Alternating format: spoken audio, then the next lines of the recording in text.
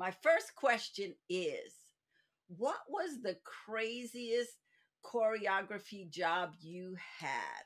I guess the craziest choreography job I ever had was working with Whitney Houston because she couldn't, with that amazing voice and that amazing body, she didn't really move very well. So I had to keep pulling things down and down till I basically gave her snaps and that was it. And then she was very comfortable. So that was the weirdest one. Everybody else I've worked with has always picked up rather quickly. Wow. My guest today is the iconic choreographer and dancer extraordinaire, Mr. Vincent Patterson.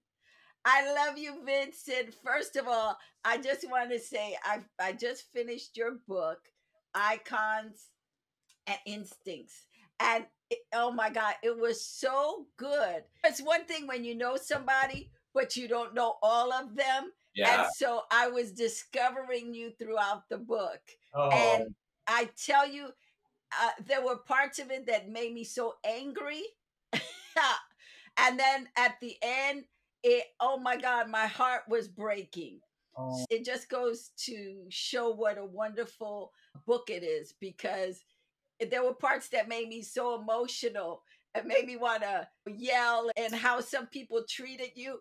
If I could have done a drive by and beat the crap out of them, but that's my friend. What you? But it was a wonderful journey, and I suggest, if you are a fan of dance or of pop music or just the theater. culture, theater, Yeah. culture, film, acting, dance, this is a must have book. And it's available. I usually do this at the end, but I would start it at the beginning. You can get it on hardback, paperback, Kindle, or audio. Even though it's not Vincent talking you through the book, it still is entertaining. So it's available on Amazon, and I'm going to put the link for you below so you can get this book, because it's really a history of our dance culture from the 80s on. And what is so great, Vincent, is that you really were at the forefront of uh, the iconic videos that we all know, starting with Michael Jackson. Yeah. Yeah, Beat It. And being in it, being one of the dancers in it, but going on to work with him. So it's a wonderful ride. I want to start with your early life. You grew up in Pennsylvania, your parents divorced at an early age, and you had to be the man of the house. Yeah, my dad left when I was about 13-ish, and I have three younger brothers and a younger sister. My mom is only 19 years older than me. It was very tough. We were very poor, and yeah, she had to go work, and I had to take over the household and become daddy. And it was difficult because my brothers, I don't have the best relationship with my brothers. My sister's the youngest, and we're very close. But I think my brothers resented the fact that I had to stand in and be the disciplinarian and give them the rules. And the fight in the house kept being, "You're not my father. You're not my father." Yeah, I know I'm not your father, and I wish I wasn't in this position, but unfortunately I am. So, yeah. But you know what? Experiences like that make you stronger, and you never know. And I'll tell you, some of the projects I've been involved with, I think that that early education of being a kind of a young dad in a way gave me a lot of strength and a lot of backbone to handle a lot of the difficult situations that I found myself in throughout my career. Everything happens for a reason, and everything is basically a blessing ultimately. What I love, though, as you tell the story in the book, as you start sharing your youth, your grandmothers, I loved reading about the relationship that you had with your grandmothers and how they molded you in different ways. It was difficult because my house was quite violent and my father was a very violent man. And so my escape was my grandma's. And I had one grandmother who was just nurtured the crazy artist in me as a young kid. And she had a room up in the back corner of her house filled with old costumes and dresses and things. She sewed a lot, and which gave me like a theatrical, a trunk to be able to grab things out and dress my cousins up and put on shows and do all of that. And my other grandmother was descended from Poland, and she wanted to always go back to Europe. And she was very poor. In fact, she had 3 little hair dryers in her front room for the Polish ladies on the street, and she would do their hair. And she saved up all of her pennies. And when I was 12, and I was a precocious 12, she took me to Europe for 2.5 months. The two of us just went all over Europe, and it was absolutely phenomenal. It was the first time I saw dance. It was the first time I saw theater. I saw The Sound of Music in London. I went to the Folies Bergère in Paris. It was phenomenal. And these grandmothers both, I'm so grateful for them. They both brought so many different things into my life, and they both taught me so much about who I am and who I was going to be. Now, your father taught dance. Yes. My father was a social dance teacher, among other things. We were really quite poor, and he had 3 different jobs. He sold insurance, he sold real estate, and he taught dance in the evenings.